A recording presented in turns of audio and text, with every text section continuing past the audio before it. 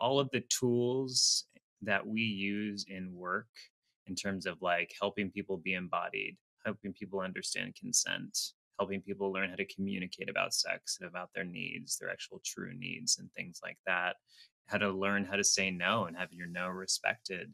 Like these are skills, social skills that happen in sex work, and they're what we want to teach our kids, because we want our kids to be good adults who have healthy relationships with other people, and those are foundational skills for people to have healthy relationships. And so it's, we part of our work, people think that people just come in and like, I don't know what people think, but much of our work actually is teaching people how to be their full selves and giving them a container to do that.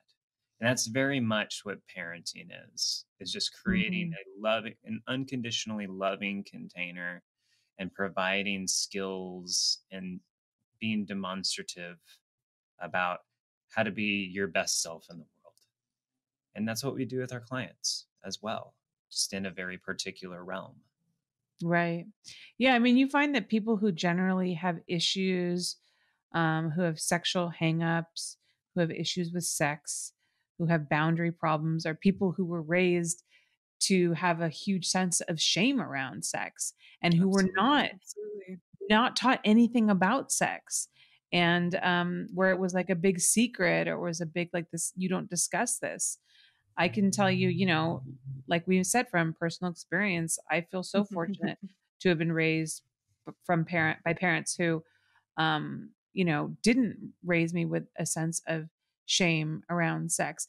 And, look, like a majority of when I think about my childhood, a big portion of that is not about like what my parents did for a living, because I always knew what they did for a living. I knew that mom and dad, when I was very young, it was like mom and dad make movies for grownups, and that was kind of like all I really needed to know. And I did. And then as I got older, I understood more. But again, it was never like the defining characteristic of my childhood in any way.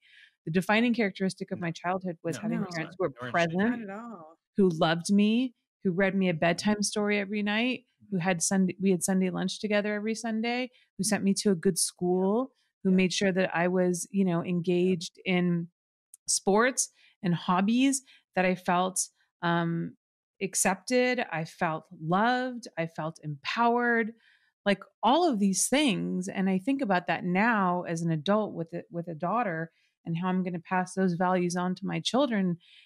And it makes me realize like what an amazing job my parents did. And the fact that they were pornographers. Absolutely.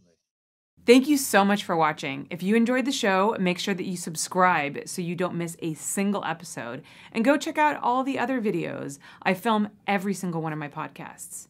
And if you want to listen to the audio version, I'm on iTunes and all the other podcast platforms. Visit hollyrandalljunfiltered.com to find out more.